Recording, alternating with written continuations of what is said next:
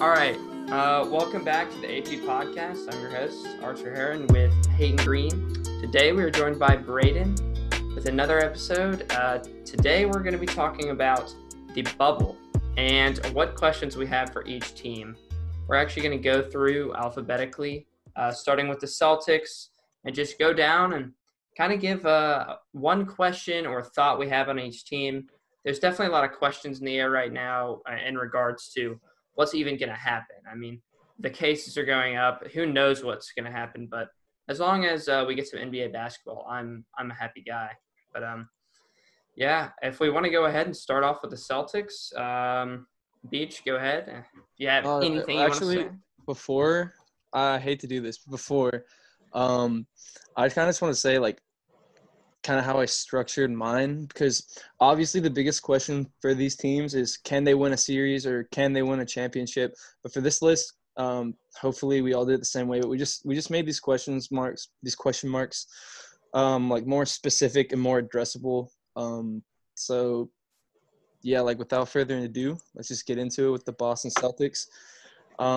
So my biggest question mark for them is, can Jason Tatum be the best player on a championship team? Back in the 2017-18 season, obviously we got a little taste of that when Kyrie was out. We saw what Tatum could do as the number one guy. They made it to the Eastern Conference Finals. They took LeBron James to 7 games. But last year with Kyrie, they lost in 5 to Milwaukee in the second round.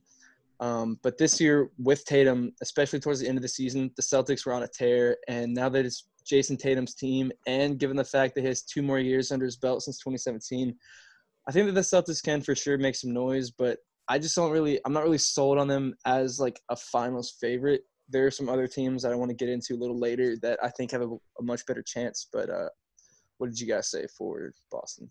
Yeah, I agree with that. But my question was more so, I feel like Tatum in the future could be that guy. So mine was more based on what they could do this year.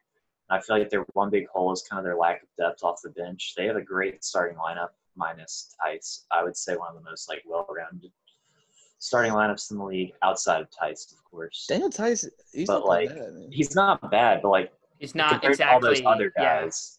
Yeah. That's fair. I feel like it would be a very well-rounded.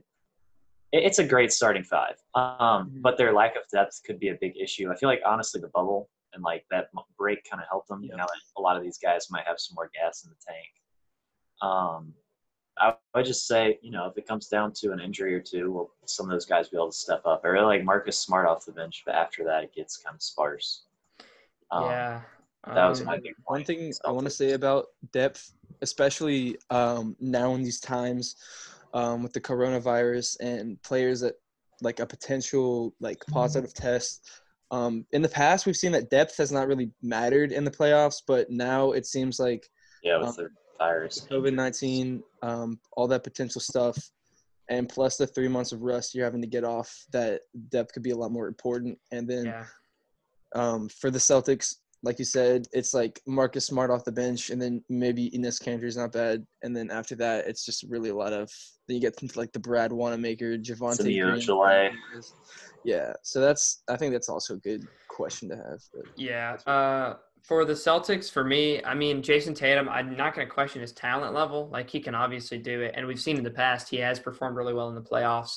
But I just kind of want to – he was producing some crazy numbers at the end of the season, like averaging 30 for the last 10 or 15 games. He dropped to 39 on the Clippers, 41 on the Lakers. I mean, 2 of probably the biggest championship favorites in the league right now, and he was dropping 40 on them. I don't question. I just kind of wonder if he can give us that same kind of efficiency, and I don't think he can produce those same numbers. We'll see, but depending on the depth that the Celtics have and how much they really need him to step up in that leading role. Because, I mean, Kemba Walker also. I mean, I see him as one of the better leaders in the league. So, I don't know. It's going to be really cool to see if Jason Tatum can kind of stitch together something great. I do think the Celtics can make it to the finals. Yeah, I like Tatum a lot. But next up we have the Nets. Braden, I guess if you want to go start it off. Yep. I had a pretty simple question. Why? why even play? Yeah. Because let me read a list off my phone. This is what their current roster's looking like right now. Let me just give you a little taste. Obviously, they brought in Jamal Crawford and Michael Beasley, two guys who have had a lot of experience. And then outside of them, you go Karis LeVert, Joe Harris, Tyler Johnson, Garrett Temple, Chris Chioza, Timothy Luwawu Cabarro, and you got Jeremiah Martin, Justin Anderson, Musa. I'm not going to try to say his first name. Rodions Kuruks, Probably smart. Jared Allen, and then that's it. They don't really have anyone else, and I wouldn't really call those people like anyone anyway. But I still think this kind of like what the second bubble, we might talk about that a little later, but what the second bubble might do for those lower tier teams is that with Kyrie out, with KD out, with DeAndre Jordan out, yada yada, I think that this for the Nets, it really gives an opportunity for guys who are like, fringe rotational players and fringe league guys, like make a name for themselves. Like especially guys like I was talking about Jamal Crawford and Michael Beasley, who are out of the league, and the Nets just brought them in now, and they can really make a case for being on a team next season. Because I don't really think that the Nets, even though they're probably going to be in the playoffs, because the Wizards are looking somehow their roster is looking a lot worse than that. But I think it's just a great opportunity for those kind of guys. Well, do we know their schedule? I mean, actually, yeah, you said it perfectly. The Wizards aren't gonna be able to compete for that, especially without Bradley Beal. Yeah. So my big question for the Nets was, will they win a game, and will next year be here sooner? Mm-hmm. I don't think they're really invested in this year, and I guess they're looking for in the future. I think there's some players that can benefit, mainly Karis LeVert. I think I definitely am excited to watch him play because he's shown some really good signs. I mean, he had that 150-point game, obviously, but he's been a pretty good player for his entire career. So it's going to be good to watch. I want to see what he can do as, like, I don't want to call him the guy, but I guess he is. I mean, right now on the Nets, he's probably the guy. So I want to see if he can be the guy next to Kyrie and KD next season, if he can produce. This is just kind of a test for him to show if they're either going to trade him and get another guy for maybe a big three or maybe keep him. He'll be a really good player. Yeah, I really wish they didn't extend him. I feel like it would have made it a lot more entertaining to see him kind of reach for the bag a little bit. Well, another thing that more motivation going on is he could be upping his trade stock now, because we've all heard the rumors. Third star in Brooklyn would be cool. So yeah, this could be a good opportunity for a guy like Karis LeVert to maybe play well enough to where the Nets can give up less to get a Bradley Beal or Drew Holiday kind of guy. So if we don't have anything left for the Nets, next up we got the Dallas Mavericks. My question mark for them is, it was kind of a little more vague, but is this team ready for a playoff run? Because we haven't seen Luka or Kristaps play in the playoffs before. Obviously, they're two great players. Luka is one of the best in the league. But outside of them, they're not very deep. And like we're talking about, depth is very important, especially now. But like I said, we haven't seen Luka or Kristaps, so it should be interesting to see what they can do in the playoffs.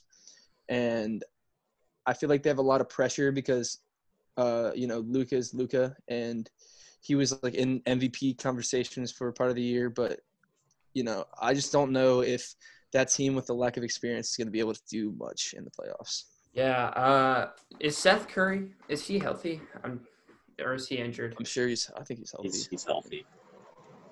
Yeah, I like Seth a lot, but I had for the Met, or I guess if you were going to extend on that, Archer. Yeah, sorry, something started playing in my headphones. Yeah, Seth, the Mavericks, like, I just feel like somebody like Seth, if he's healthy, I thought he might be injured, but I mean, I guess I was just going to say they don't have a crazy amount of shooting.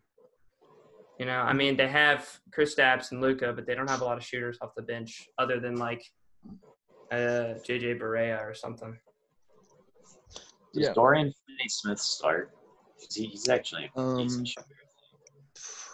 I don't think he's good, but I can't really. I feel like he plays. It just like Seth Curry is a guy that can make a shot every time, Yeah.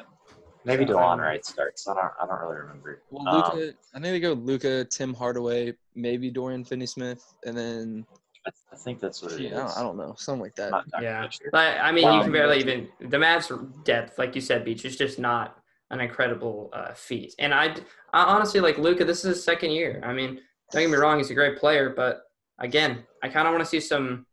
This is a really big moment. I want to see if he can actually stitch something together because right now it's kind of looking like, he has a great future, but maybe not right now is his time to win. But we'll see. Kristaps could totally pop off though, so I'm excited to watch. For Kristaps especially, like since the end of January, he was averaging like 25, 11, and 3 with like 2 blocks, and he was shooting the ball well too.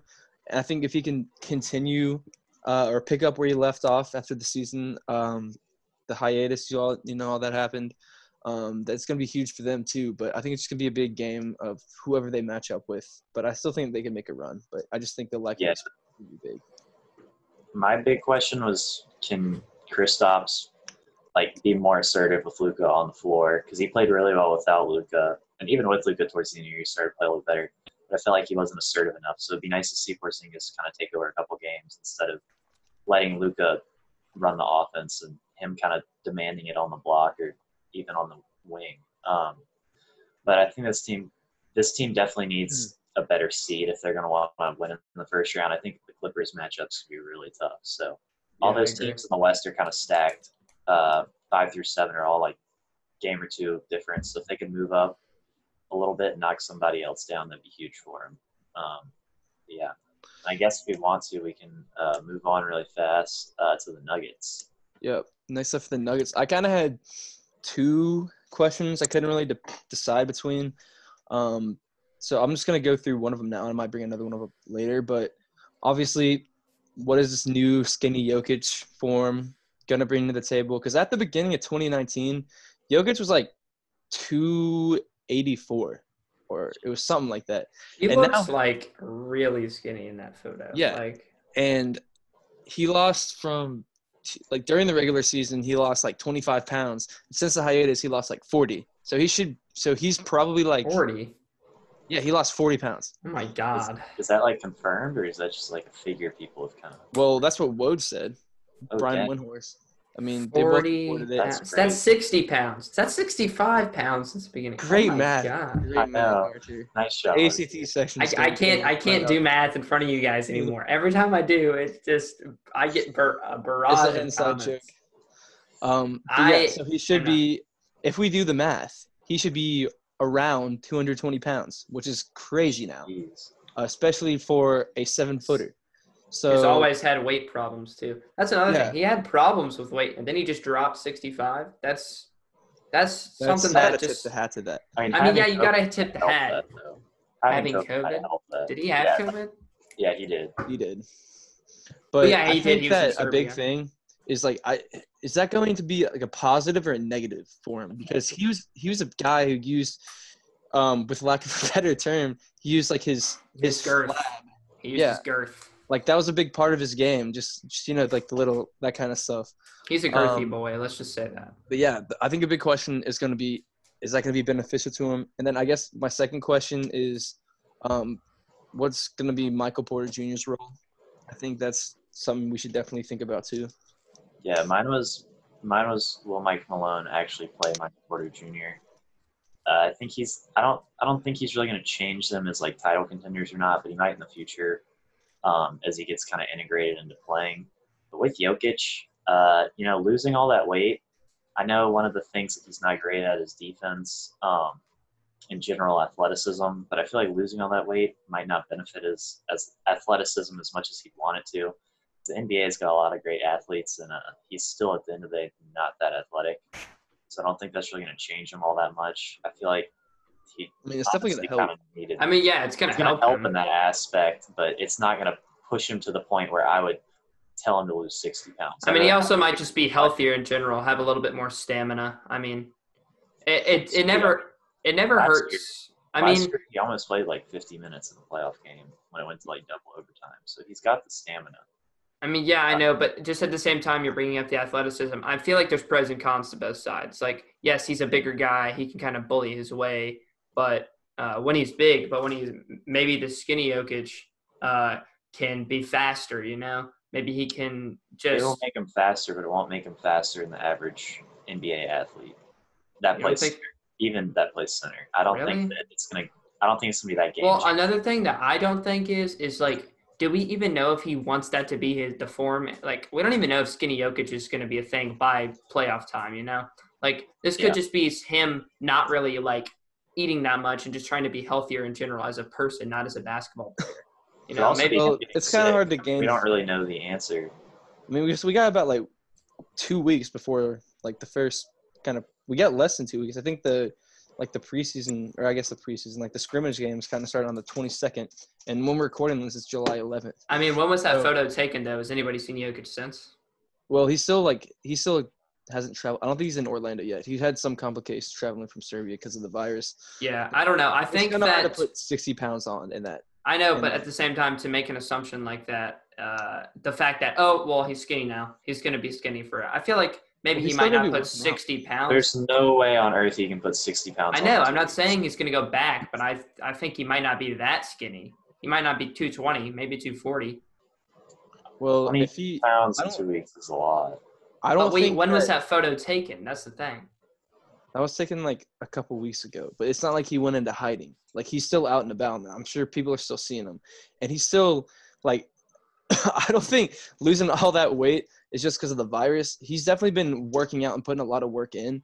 And it's not like he doesn't want to be skinny and stuff. Well, I don't want to speak for him. I don't know. But, like, you know what I mean? Like, it's just tough to say because, like, he's still working out and stuff, right? So, yeah. I don't know. Yeah. I don't know. I just think to make an assumption, I mean, yeah, I don't know. 40 pounds is a lot, and if that's the real number, that's crazy, and you might be right. Maybe this is the new Jokic, but I definitely think that it's not going to be as drastic as we think. I mean, he could also just be struggling in the lady department in Serbia. I mean, yeah, he needed a little bit of a confidence booster down in Serbia. All right, what's up next? We got the Houston Rockets. I think it's probably got the same question. How's the small ball lineup going to fare in the playoffs? A lot of pros and cons to the small ball lineup. Defensively, anybody can switch onto anybody. They're running like PJ Tucker at the 5, sometimes Robert Covington too. And then offensively, it really spaces the floor for James Harden and Russell Westbrook, who both like to drive in a lot and dish it out. There's nobody really clogging up the paint like Clint Capella was before they made that trade. So, just like we haven't really seen much from it. What we saw, it was not bad. It wasn't horrible. But now in the West, you're going to be going up against like the Rudy Goberts and the Nikola Jokic's of the league. So I guess the only real downside to that would be defensively against those big dominant kind of centers. So it should be really interesting to see what they can do in the playoffs with that kind of lineup running the floor. So all I'd say, the only big concern would be the stronger bigs inside, really. So I would say the deal breaker for the Rockets, I mean, they won like against, I think, the Jazz, the Lakers, and then another big team too. And in their last 3 games of the regular season, they lost to teams under 500. I remember one of those was the Hornets, like 3 in a row to them. And it's really just if they make their threes or not. I don't think it's going to – I understand they allow a lot of points on the other end, but it's really just if they make their threes or not. And I don't think that playing – it's essentially gambling on whether or not you're going to make all those threes. And I don't think basing it on whether or not you're going to have a good shooting night's reliable enough. Yeah, they rely a lot on some difficult shots, not exactly like a proven game plan to get them points every time. Yeah. Like, do they really have a play that can get them guaranteed points every time other than Harden chucking up a three-pointer? Yeah. Everyone sit on the wing and hope you get get open or something. Another question I had about the Rockets was just like, I feel like maybe this isn't as big as an issue anymore because they've had a lot of time to work it out, but the Russell Westbrook, James Harden duo, it's definitely one of the weirder in the league, in my opinion. They're both pretty ball dominant. It's just, I feel like it conflicts a lot, and maybe in the regular season it's not that big of a deal. But when each game matters as much as it does in the playoffs, I think it's going to be interesting to see how that plays out. Because some games maybe Harden wants the rock, and then some maybe Westbrook. So, I mean, there were definitely some kinks they had to work out, and I hope it works out for them. But I don't know. I don't think that's something I'm really concerned about, especially in the playoffs. Like, James Harden's not going to be wanting the ball every single time. You know what I mean? And especially since they cleared out the paint, they can both operate. I'm not worried about it. Mike D'Antoni is one of the best offensive coaches in the league. I think he can figure it out. And they've been a good team. They're in the playoffs. So I'm not really too concerned about it. Yeah, it's just something to look for. If anything, I mean, like you said, like the small ball and is one of the only things you can talk about from bad for the Rockets. I just think that this is something to look for. I mean, and plus, they're two guys that haven't won shit yet, so they're probably gonna. Yeah, they're gonna want to do it. I'm gonna want to win. So, like, who cares who's taking the ball up? Really? Yeah. So, if we have nothing else to say, next team, we got the Indiana Pacers. My question mark, it's not really that big of a question mark. I just said, how are they going to fare without, like, experience from a guy like Victor Oladipo, who we saw a lot from in that I think that was 2018 in that series when he won up against LeBron, when he won Most Improved. But they've been fine without him, at least in the regular season. They've been more than fine. They've been great. They're the 5 seed in the East. They've had a lot of contributions from Malcolm Brogdon, T.J. Warren. Obviously, Sabonis was an all-star. But one thing that those guys don't have is the playoff experience, and I think that's something that really Victor Oladipo brought to the table for them. So I don't know. I mean, he's still going to be with them, but he's just not going to be on the court with them. Like, he's traveling. He'll be on the bench stuff, but the on-court presence from a guy like Victor Oladipo is something that's going to be pretty big, and missing out on that, I think, could be a big negative for him. Yeah, my big question with the Pacers was a little bit further into the future, and it was, I mean, kind of based on whether or not they want to trade Oladipo. It was just whether they want to continue to, like, try and win now with the players they have, or would they be willing to trade Oladipo for some younger talent picks. I feel like the Pacers are a team that kind of circled the same exact kind of area for the last, feels like forever, just continue to be mediocre outside of the Paul George, I guess, little era that they had going on. But I feel like this is a team that doesn't know what direction it's trying to go in. They have a lot of solid guys, but I don't think anyone that's going to win you a playoff series. Yeah, I agree with that 100%. It'd just be nice to see them kind of pick a lane, and whether that's sticking with Oladipo long-term and hoping he's the guy, or trading him and going more long-term success and trying to get some younger guys picks. Yeah, I definitely think that the Pacers, like, they are not in a position right now to do too well in the playoffs in general. Like, unless, like, Sabonis turns into a Greek god, there's nothing crazy is going to happen for them. They're kind of just throwing a rock against the wall and expecting a different result, you know? Yeah. Right now. Like, it's just they can't compete. Like, I don't see what they can do, especially without Oladipo. I think that they are definitely not even close to a contender, and they need to definitely work some stuff out in the offseason. Maybe get a big guy in free agency. Who knows? Yeah. I don't know if anyone's trying to go to Indiana. Well, exactly. Like, who wants to go to Indiana? Plus, like, they need – what's Sabonis' contract right now? Like, I think he's making his money now. I'm not 100% sure. Okay. Well, I mean, they just might have guys they need to pay. They just – right now is not a good position for them, in my opinion. Yeah, and I think another thing is no matter really what happens in these 8 games leading up to the playoffs, they're not going to have a favorable matchup going into the playoffs. Probably the worst team that they're going to face potentially is going to be the Heat. And yeah, that's a good team. Like, that's not a team. That's not. I can't really see the Pacers taking 2 games from them. So next up, we have the Los Angeles Clippers. My question. Will the Clippers be all right even though Kawhi and Paul George and all of them, their core hasn't really played many games together? I'm pretty sure let me double check. Yeah, Kawhi, Paul George, Patrick Beverley, Lou Williams, Montrezl Harrell, they've only played 56 minutes together all season, and that's probably going to be the kind of lineup that they're going to look to close games with. Plus, they added in a ton of new guys at the trade deadline and in the buyout market. They brought in Joakim Noah, Marcus Morris, and Reggie Jackson.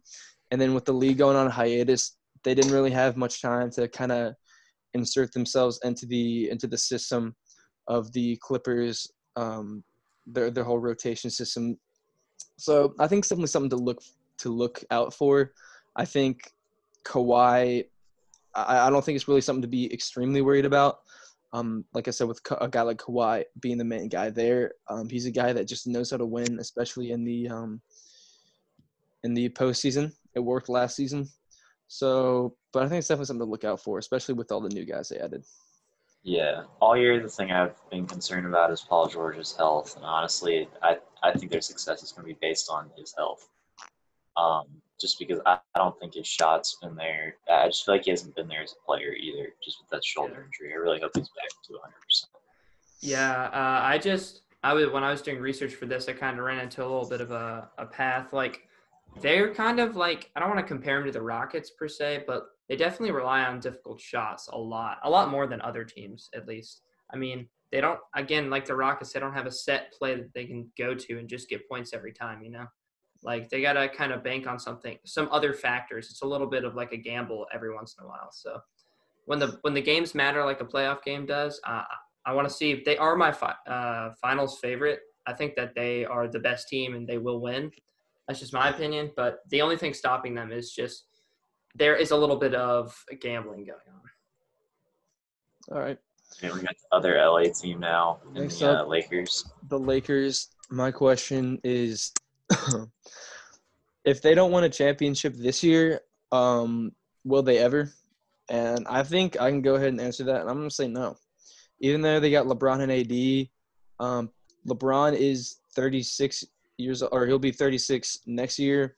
The Warriors are going to be healthy next year. They'll have Clay back. They'll have Steph Curry back, and Draymond and Wiggins.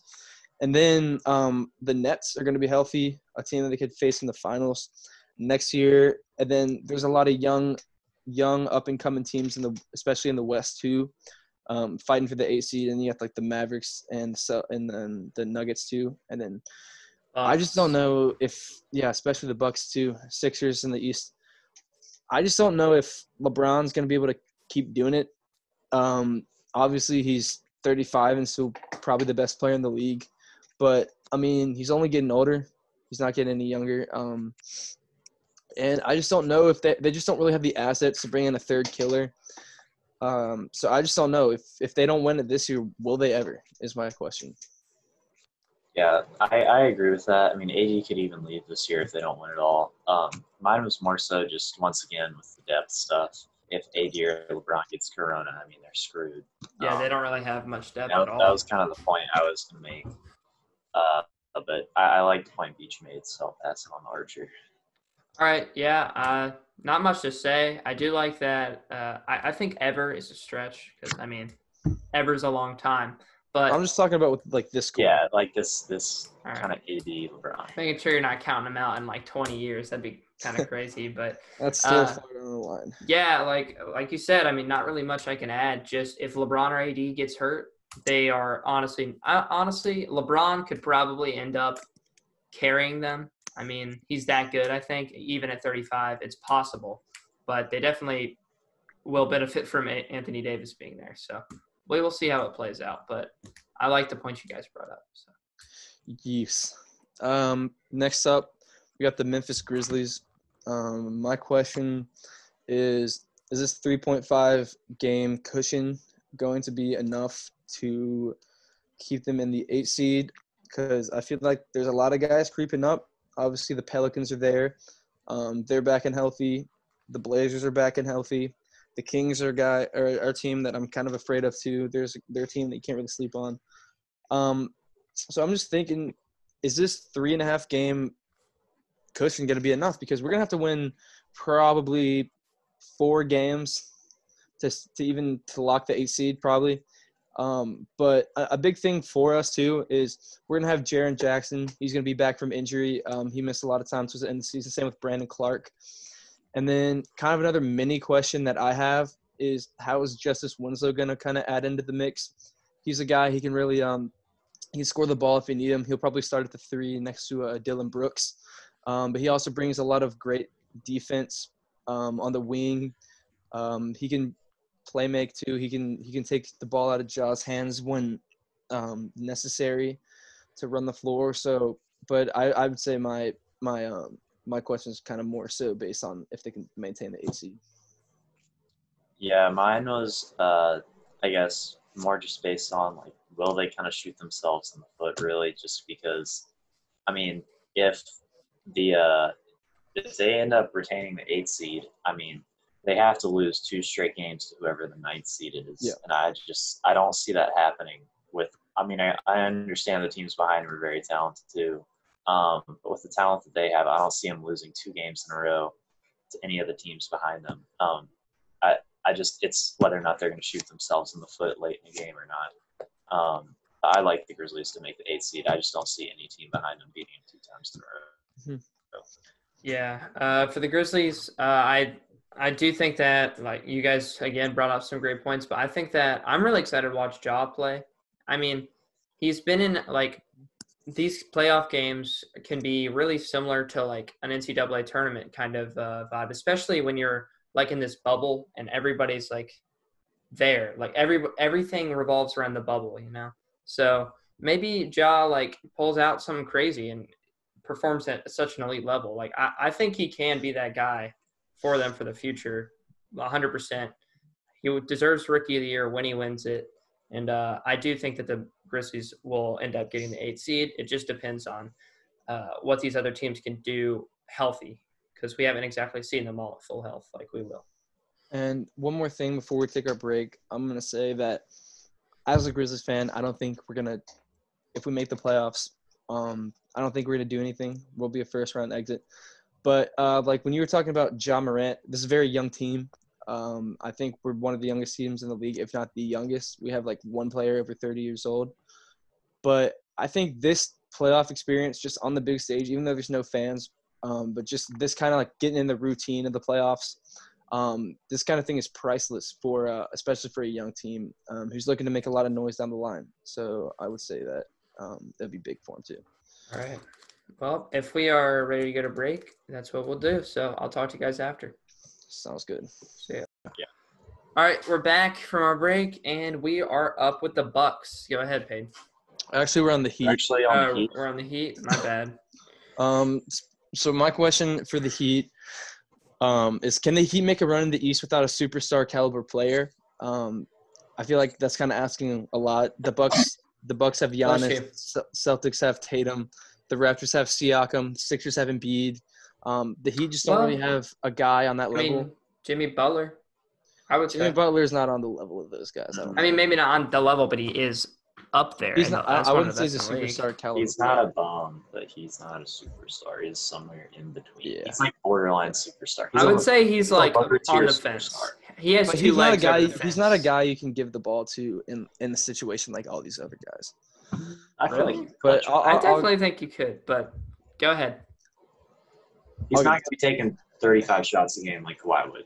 That's what I'm talking. You can't run an offense through him. I agree with that. But like I'm saying, if you look at the previous champions, they've all had that guy. You know what I mean? So if you go down the list of those previous champions, you got Kawhi last year, KD, LeBron, Steph Curry, Dirk, Kobe. The list goes on and on. Like the last team without a big superstar kind of guy that I'm talking about to win is like the early 2000s Detroit Pistons with Chauncey, Ben Wallace, Tayshaun Prince in them. So what I'm really saying is, can this team play such great team ball to have a 2004 Pistons type run? Like the only experienced guys on that team are Jimmy Butler and retirement home Andre Iguodala. Everyone else of relevance, I'm not including Solomon Hill, unfortunately, is young. And I think that they can. So they're my sleeper finals like pick in the East. I think they can make a run. But yeah. I definitely think that Jimmy Butler, like you brought it up, he isn't a guy you can run an offense through. I agree with that. And he might not be on the level with some of the other guys you mentioned, but he's definitely not just another guy on the team. He's their best player. Like he can make a shot. He has the confidence. He has extreme confidence.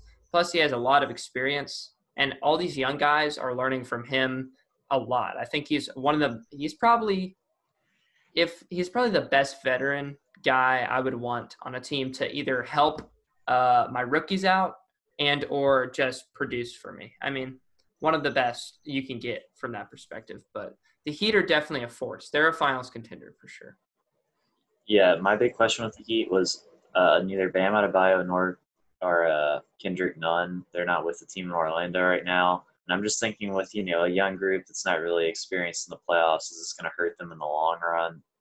Kind of getting integrated back into the system. Do we know why they're not in Orlando? They got the virus. Oh, wow. Yeah. Did they? Yeah, so they're not in Orlando. They're going to be there soon, of course, but will that be enough time to get them integrated and get them back to being healthy, really? But, yeah, it'll be interesting to see how they play. And I guess moving on, next we actually do, I think, have the Bucks. Yeah, a team with a superstar. So we can go ahead and skip over to them. Yeah, so my question was what happens if Giannis gets stopped? I mean, Chris Middleton's a guy who's cool, but he's not really there. He can't really create his own shot. The whole offense really revolves around Giannis. And we kind of saw that happen in the Eastern Conference. Was it the East? It was whenever they played the Raptors. I think that was the Eastern Conference Finals. But they just put Kawhi on Giannis, and he kind of got shut down, and then nobody else could really pick up the slack. So I think my big question is, can they keep Giannis from getting stopped? And if he does get stopped, can somebody step up like an Eric Bledsoe, maybe even a Dante DiVincenzo kind of guy, step up offensively to help him get some buckets, help him score, that kind of stuff? Yeah, I would say a very similar thing. I don't know if he was necessarily specifically guarded by Kawhi, but I would say that the Raptors in general built a wall. Yeah, it was the whole system. Siakam has the same ability to do that that Kawhi did. So I wouldn't be shocked if the Bucks have to rely on other guys, but that means there's going to be an open man, and last year it happened to be Bledsoe. They just didn't shoot very well last year anyway. Well, Bledsoe, to a degree, was a detriment in that series. He had a couple of good games, but he was also taking a lot of shots. If they can somehow maneuver, I guess, Chris Middleton taking more of those open shots, that'd be ideal. But didn't Brook Lopez take over a couple games, or was that a different series? No, Lopez played super well that series. Yeah, that kind of thing, but he's not having the kind of season he had last year, though. No. So. Yeah, it's just – he didn't shoot very well last series, though, did he? I know his percentage wasn't that great. This season he hasn't shot. He hasn't shot that well. Oh, No, I mean in the playoff series against the Raptors. No, Lopez played really well that series. Did he have a good shooting? Like, was he shooting well though? All right. Yeah. I thought I saw a statistic where he didn't, but Bledsoe was the one that kind of sold him. He took more shots than they left Bledsoe open, and Bledsoe kept missing. Yeah. But I would say they just have to find that next guy up. Yep. And they kind of need their closing lineup is a little iffy too, because Brook Lopez is not the most athletic guy. So that'd be something to look out for as well. So next up, we got the New Orleans Pelicans. Obviously, they're chasing the Grizzlies in the 8th seed. But my question for them is, can they really get going defensively? I think that not having Jeff Bzdelik, their assistant coach, is going to be a big negative for the Pels. A lot of times when we think of assistant coaches, we don't really spend much time thinking about how they help the team because they're just assistants per se. But Jeff Bzdelik is one of the best defensive minds in the NBA. I know this firsthand. He spent 2 seasons as a Memphis Grizzlies assistant coach. Then after that, he was a huge part of that Rockets staff for a few years. When Mike D'Antoni, obviously a guy notorious for not giving a damn about defense, and that's where Jeff Bzdelik came in. Then middle of 2018, Bzdelik retired, and just like that, the Rockets were one of the worst defensive teams in the league. So bad that he unretired, and then the Rockets were back to being a good team again, or being a good defensive team again. I say all that because I think that the Pelicans are kind of in a similar situation coaching-wise as the 2018 Rockets. Alvin Gentry, he's obviously an offensive-minded type of guy like D'Antoni. So I don't know. Maybe we could see a large defensive fall-off, but it's tough to say. One thing I would say, I guess, to address that was Alvin Gentry has asked a very similar question about, I guess, Jeff Bzdelik, whatever his role in these, I guess, little bubble games. And he said that his voice has been heard in every practice remotely, even though he's not there. And even during the games, he's going to be involved still. He's going to be on one of those tablets not having him there is going to be big.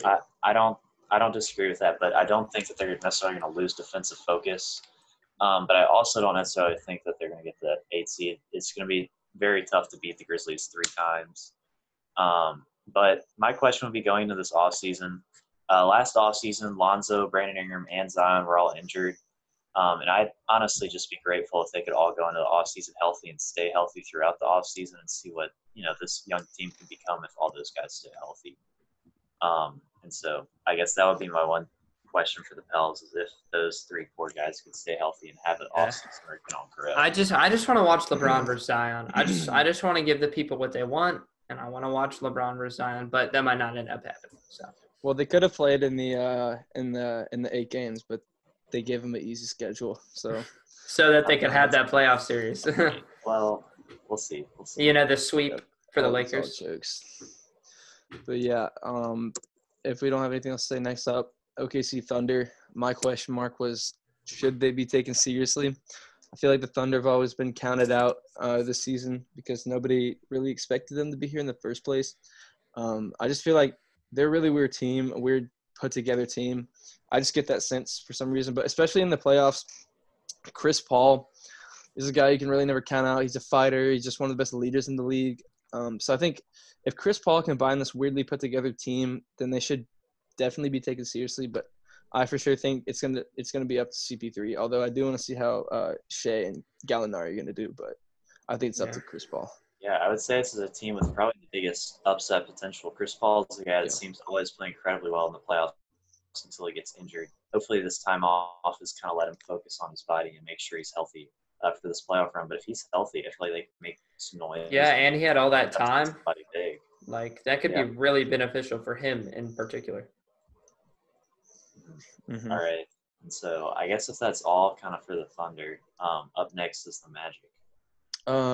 Yeah, this is kind of a tough team to kind of formulate a question on. But I would say, are they going to be fully healthy? And I say this with Jonathan Isaac in mind. He's easily one of the best defenders in the league.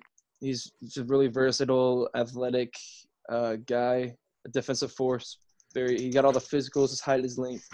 He averaged almost 3 blocks a game at one point, 2 steals. He was making a case for the all-defensive team. We know all that.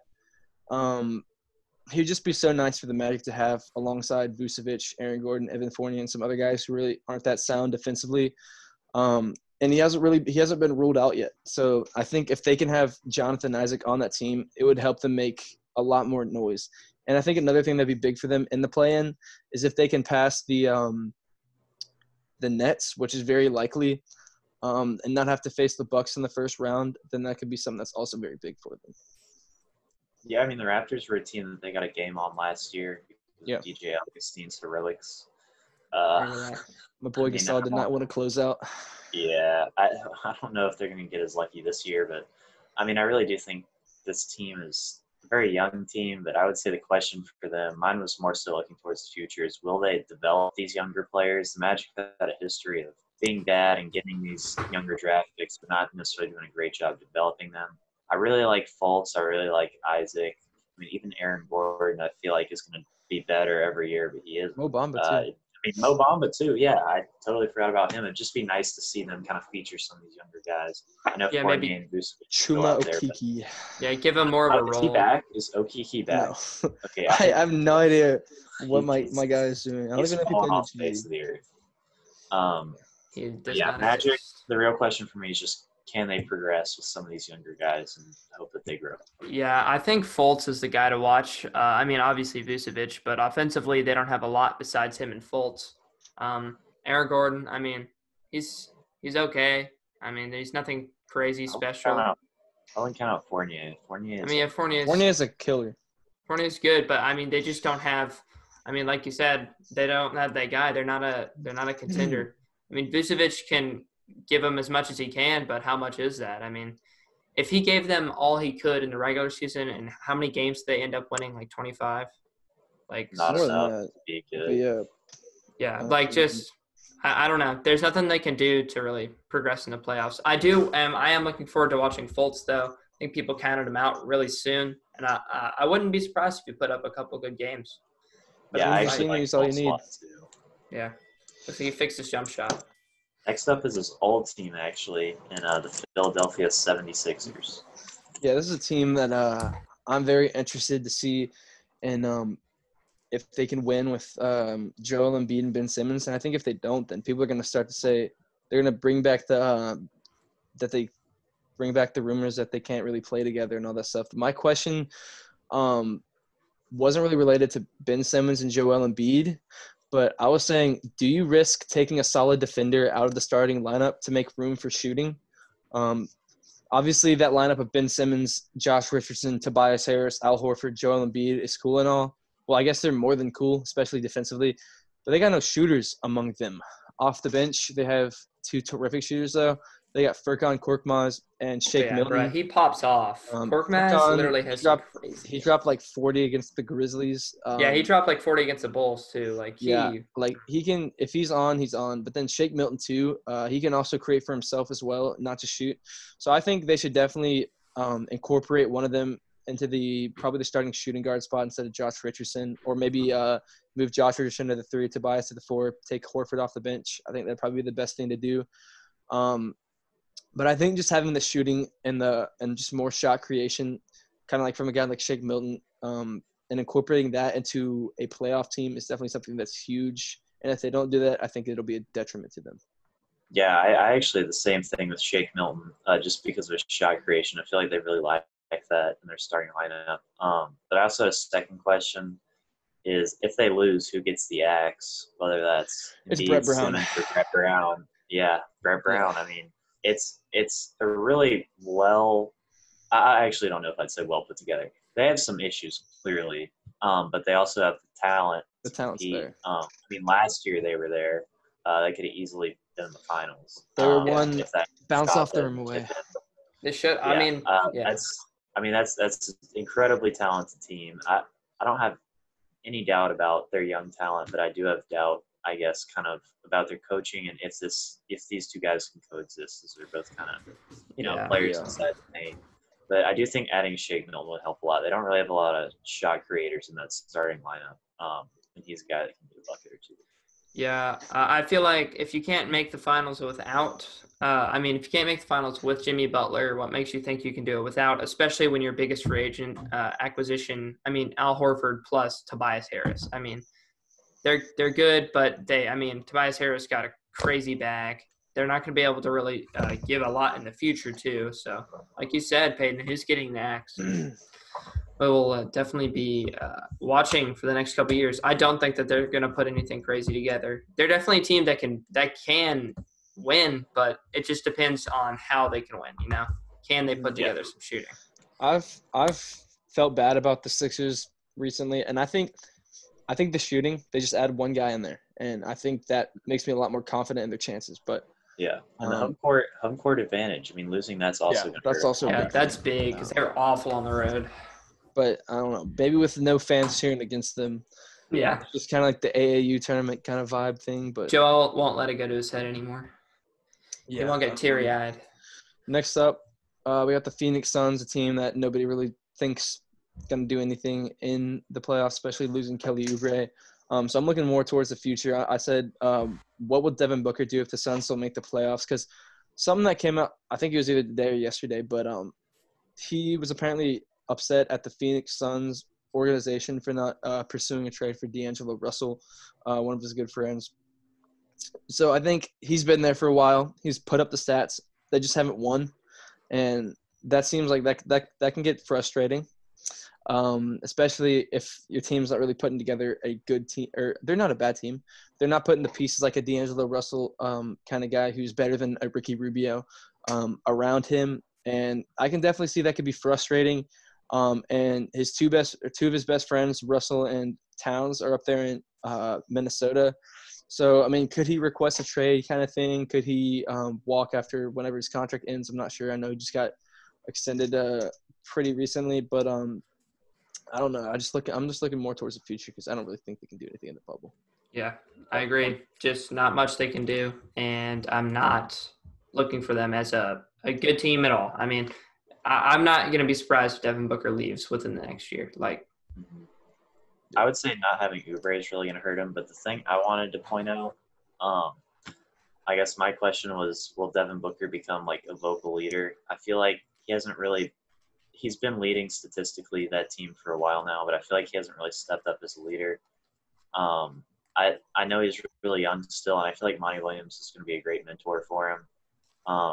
But like even that 70-point game, it's cool that he had 70 points. But after that, I don't think you should they be lost. satisfied and taking pictures and like smiling about it, like you guys lost. And it's cool and all to score that much, but I feel like it'd be better if you could see like his dedication. I understand he's upset, but I feel like I haven't really seen him express that as much as I'd want to. If he could come out there and like, get his teammates fired up a little bit. And, just show that he cares. It'd be really great instead of just telling people he doesn't want to be there. It's frustrating.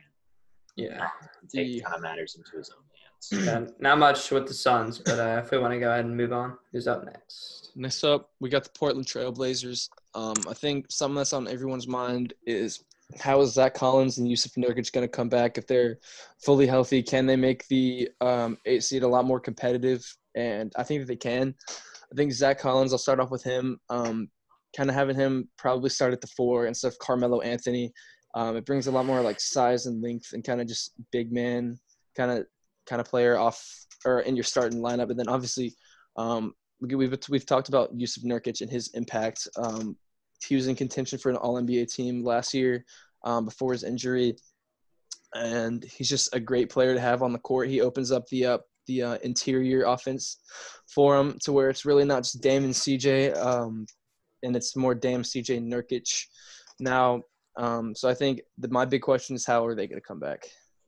Yeah, I had the same sort of thing. Nurkic is a big advanced statistics guy with his impact on the floor and everything. But I know defensively Collins is going to help out a lot, but just I don't know if they're going to have enough time to necessarily integrate back into playing basketball and back into the Blazers system because they've both been out. I mean, I think both of them combined played like either 6 or 4 games this year, and those were all Zach Collins. So it'll be interesting to see how they kind of integrate back. This definitely isn't – I don't think this is the year for the Blazers. I honestly, if I was them, I wouldn't even want to make the playoffs just to stay away from any injury concerns, Like, I don't know. What's the point? I mean, especially when – They made it to the Western Conference Finals last year, and all they really lost was Al-Farouq Aminu and Nurkic. And I mean, this is also a team during the regular season that's beat the Lakers, even on that Kobe tribute night. Yeah. And I mean, the Lakers were motivated that night. I don't think Dame's gonna shy down from this at all. I feel like they honestly, of any team that could get the 8 seed, they have the best shot. It's just whether or not they can integrate those two guys quickly. Yeah, I think that they're fully healthy. They're the best team, not in the playoffs right now. I agree. But I think that the cushion that the Grizzlies have is just going to be too tough for them to catch up. So next team, we got the Sacramento Kings. I don't really have a big question, but I also don't want to kind of look towards the future because I do think that they could be a sneaky team to make the 8 seed. They're my sleeper team to take the play-in. Obviously, it all really depends on how De'Aaron Fox plays, and he played great when he came back after that injury. So, yeah, that, and then also a big thing that they're going to have to look forward to if I have to go talk about the future is so I would say my question is how is Buddy Hield and Bogdan Bogdanovic going to share minutes? Because right now they got Buddy Hield off the bench. Obviously, he doesn't want to come off the bench. A guy of his talent wouldn't want to do that either. But Bogdanovic I'm pretty sure he's coming up on a contract year. They just extended Buddy Hield. So it's going to be interesting to see what they do with those two guys. I think that should be something very interesting to look out for. But I do think they can take the 8 seed. I'm kind of worried about them. Yeah, I like the Kings a lot too. I guess my big question with the Kings is their history of being trash. Way too much to overcome. They've made playoffs in 13 seasons. Too much to overcome. I mean, if history tells you anything, they're not making the playoffs. It's just, I mean, can they prove history wrong? It's going to be weird to see just because they're a team I really believe in, but they're always so close, but not close enough. They always muddle on this 9 to. I guess they've been trash for a little. They just can't make the playoffs. It'll be really nice to see them kind of push over the edge if that's possible at all. But yeah, I guess you could also ask, is De'Aaron enough? But, yeah, I mean Bagley, De'Aaron. It's going to be definitely. I don't know if I want to call them like they're good, but I think they have a lot more potential in the years coming. I want to see Bagley develop a little bit more. I think his defense can be a lot better than it is. Same with De'Aaron. I think that their defense both can improve a lot, and athletically, both very gifted players. As long as they can stay happy and maybe get a bit of some bigger vets around them, maybe build a winning culture, they can be really good in the future. And I would say this is a team that's super streaky, so I wouldn't be shocked if they honestly went on a massive tear here. Post All-Star break, they're one of the best teams, like statistically, in the league. I'd love to see De'Aaron pop off. And, I mean, they started off the year like 0-5, and then they ended up jolting up to like 5. Like, they just had these crazy runs while they play incredibly well. So it'll be interesting to see which Kings team we end up seeing in these bubble games. Right. And so next up, we've got the Spurs, another team that's kind of on the fringe. I had 2 words here for my question. I said rebuild time, and I think that unfortunately it pains me, even as a Grizzlies fan. It's gonna hurt to see the Spurs kind of take a backseat when it comes to winning or the playoffs. Obviously, you can't hate Popovich, but they just don't have a team that's really put together to make a playoff run, especially after losing LaMarcus Aldridge. I think it's about time to send him out, find a new home for DeRozan, and just kind of embrace the rebuild because they got some good pieces. DeJounte Murray's cool. Derek White, he didn't have as good a season as he did last year, but he dropped like 40 in a playoff game, so we've seen what he can do. And then plus Lonnie No Hair Walker. Yeah, Lonnie Walker too. Lonnie No Hair Walker. The aerodynamics it's gonna be game changing. They're just in a good place for a rebuild. It's not like they're starting from scratch. So I think that it is time for a rebuild, and yeah, I agree. I had rebuild as well down, and all 3 of those guards. I guess you could maybe throw on a small forward, but honestly, I wouldn't be shocked if during this playoff run they played one of those guys a lot and tried to kind of boost his trade value and package him with DeRozan for a guy that could play the 3 or 4 a little bit better than. I think they can get a big return if they just package Aldridge and DeRozan together. Yeah, they probably. Yeah, I agree with that. I agree especially with that with contender. Well, yeah, and especially now that Aldridge has a bit of a 3-point. That's very valuable. I feel like you're not going to be able to dump both of them at the same time because that's got to be a team that's like really desperate. Yeah, I mean it's all just hypothetical. They just got to trade both of them. I don't care how they do. Yeah, I think in this little run though they might try and find one of those guys and get him to succeed, and then maybe flip them with one of those guys and try and get a younger guy that can play anywhere 2 through 5. All right. Yep, I agree. Next up, we got the Toronto Raptors.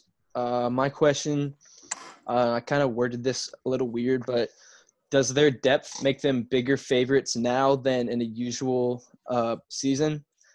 And I think that even after losing Kawhi, I think that the Raptors, they are one of the deepest teams in the league. They had guys come out of nowhere and start to put up crazy numbers, like Norman Powell, for example. I think he's one of the most underrated players in the league. Then obviously Fred VanVleet after that playoff run. He's really established himself. Also Terrence Davis. Now Pascal Siakam's the star there. And they just got a lot of good players coming off the bench. And I think especially in a time like this, like during the whole coronavirus thing, we've been talking about the depth for like the whole episode. But I think they're up there with the Clippers with probably one of the most deepest teams in the league.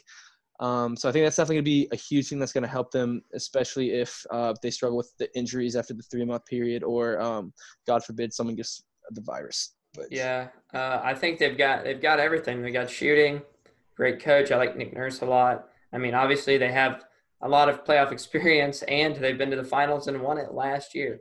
I think Siakam is one of the surprises. I don't want to say surprises, but just like the way he continued his play from the playoffs and the finals last year into the regular season. I know he got injured, but I thought it was really impressive. And I think Siakam is a superstar. Yeah, I agree with that. But I would say my question is, I guess, kind of who would take the last shot on this team? Because they got guys that can hit shots really high clips like VanVleet. And I mean, even Lowry's a great leader, and he's one of those guys that want to take the last shot. But with Siakam not necessarily being as big a perimeter threat as those guys, I mean, I don't know who they want to have the ball in their hands at the end of the game. Last year they had Kawhi, and this year it's kind of a question mark. But I still think Siakam's percentage is good from 3, but I feel like if it's at the end of the game, they're gonna have. Yeah, his threes are like from corner shots, wide open when he gets sagged off of. They aren't exactly him creating his own shot from 3. Yeah, I agree with that. Siakam he also has a bit of a ball handle, and he can create for others. So he can find a Kyle Lowry for 3 if that's what they need, or Freddie, or Ibaka. They just have a lot of guys. I mean, I think that's always something that's great to have, even if there's not a global pandemic. But especially now, I think it's something that's huge for them.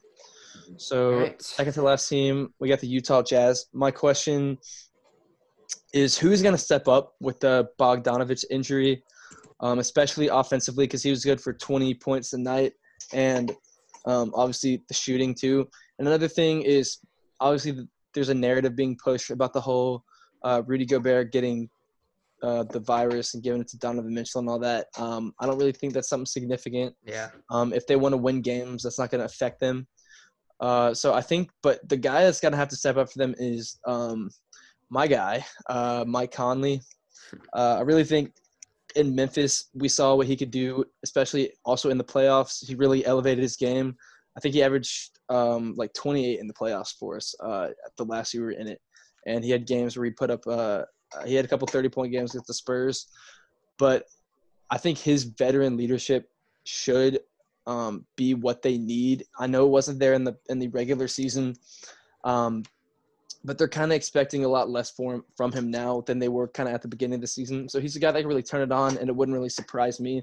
I would love it, but I just think someone else needs to find their offense, because maybe it's Joe Ingles too, but I think it's someone else needs to step up. I'd say Jordan Clarkson's got a pretty big shot at being that guy. He already does put in a lot off the bench. But my question for the Jazz would be, did they go all in to win too soon? I personally think they should have tried to fit Donovan Mitchell's timeline a little bit better. I feel like they might have gone all in a little too early with the Conley trade, as well as acquiring Bogdanovich. I don't know if they're going to want to hit the reset button after this. It doesn't look like they're going to. I just kind of question why they did this so early. I know Conley hasn't necessarily panned out like they wanted to, but with your best player being such a young star, I feel like they'd want to build up more draft capital and some younger players, especially in a smaller market where they could eventually trade those off for players his age or some more draft. Another thing too is I think this was a good – I disagree with you. I think this was a good time. I just think their cards didn't fall right. I think Conley just wasn't. Sure. Yeah, Conley didn't pan out. He wasn't what they thought they would be. And now, I mean, Bogdanovich was probably one of the most underrated signings of the offseason, but he's just not going to be there because of the injury. So I don't know. I think it's gonna be interesting. I still think Conley's got some good years left. He's not going to be doing what he did in Memphis, averaging 21 points anymore. But he's still going to be a good playmaker to have alongside Donovan Mitchell, and he's going to be good for double-digit points when you need him to. I just think the change of scenery – he played in Memphis for, since 2007. So the change of scenery is something that's very different from him, and he already had he had a groove going in the 901. But I just think it's something that he has to ease into more, and I think he'll get more comfortable with more time there. But, I mean, it's not like he's elderly yet, so he's still got some good years in him. I think they'll be fine. I really think that they can do something next year for sure. Yeah, I just think Donovan potentially in the future could be a championship guy, and I don't want to think that they would rush it just because they can't attract free agents. They're gonna have to rely on more draft picks and trades. I think that it's going to depend on what happens in the future a lot more than – we can't really predict that because they could totally get a good pick, or maybe their scouts do a great job and they get a second-round steal that gives them a lot of depth. So we'll see. They picked Gobert late and Nurkic. That's true. Yeah, I think they have the tools for sure to be contenders in the future. I don't know about this year. Also, that narrative with the Gobert, Donovan Mitchell thing, I think that was completely engineered by the media. People just putting, they play on the same team. They both got the virus. Now they hate each other. I think that was totally taken out of well, Donovan Mitchell was a little hostile. I mean, I don't think he was hostile. I think he put it on Twitter and then was like, okay. It wasn't as big of a deal. He talked about it. He kind of did make a big deal about it. But if I just someone in Donovan Mitchell's family got it, I don't think it'll affect – they both want to win at the end of the day. I feel like it's going to push past. That's what it all comes down to. All right. Well. And kind of towards the opposite of winning, the last team we have is the Washington Wizards. And my question was, will they win a game? That's what I wrote. No. They don't have Bradley Beal now. Obviously, don't have John Wall. Don't have Bertans. So who the hell is going to score? Garrison Matthews is going to average like 20 for him, I guess. But, I think for them it's more looking towards how is John Wall going to come back and Bradley Beal kind of next year. They're kind of looking down the line. And I think if they can pair up, they're going to have a good draft pick this year. I like Thomas Bryant. I like Troy Brown. Rui's cool too. It just depends on who they draft. And I think they can really just be right back into the mix after John Wall. If he comes back, hopefully 100%. He's one of my favorite players to watch in the league. The other day I rewatched that game winner, the whole game against the Celtics. I mean, he's just such an electrifying player. So I really hope he can come back 100%. But if he does, I definitely think the Wizards can make something happen next year. Yeah, next year. My question was just John Wall being healthy for next year. I don't really have much to add to that. Yeah, there really isn't much to say about this team. I honestly like to answer your question, Beach. I don't think they will win a game. I think all these teams are hungry. I think all these teams need the wins as much as they can. So I don't think they're going to let a game against the Wizards slip by, especially without a guy like Bradley Beal. It's honestly, I would almost put money on the fact that they wouldn't win a game. I mean, almost. Almost. Because, like I said, like if Smith could give you like 50 one night, who knows? Something crazy could happen. But like I said, it's all gonna come down to next year. Yeah. All right. Well, that was our questions for the bubble. Anything else you guys want to add or? That's good. All right. Well, that was a great pod. Thanks for watching, and we'll talk to you next time.